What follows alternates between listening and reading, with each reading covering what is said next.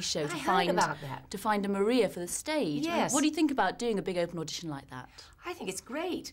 I think it's a very smart move on Sir Andrew's part. But why not? There's so much talent out there. I've no doubt they'll find the right girl. What sort of qualities would you be looking for if you were on the judging panel? Oh my goodness me. I guess a good singing voice, personality, all the things that I know they will be looking for. Stamina as well, what a great role. Yes, it is a good role, yeah. And because I heard originally Scarlett Johansson had been tipped to do a stage version to play Maria. Really? Do you think that she would be a good Maria? I think she would. I think she probably is so famous these days, she probably wouldn't be able to consider it now. But gosh, she's a pretty woman, yeah.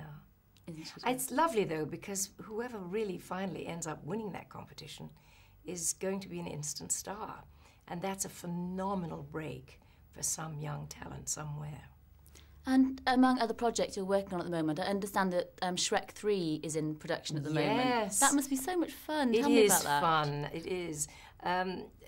It's just a different way of working. It's not like any movie I've ever made before because it's animated, and so I don't actually get to meet with all the other actors. I do my own work in the booth, and the director tells me what to say, and I say it any number of different ways, and they bring you in for a few lines at a time, and then you don't see them for 6 weeks or so. It's phenomenal the way they put those films together, and they're brilliant. Must be amazing to see the finished product then. It is. It's like, oh, they took that one, did they? Yes.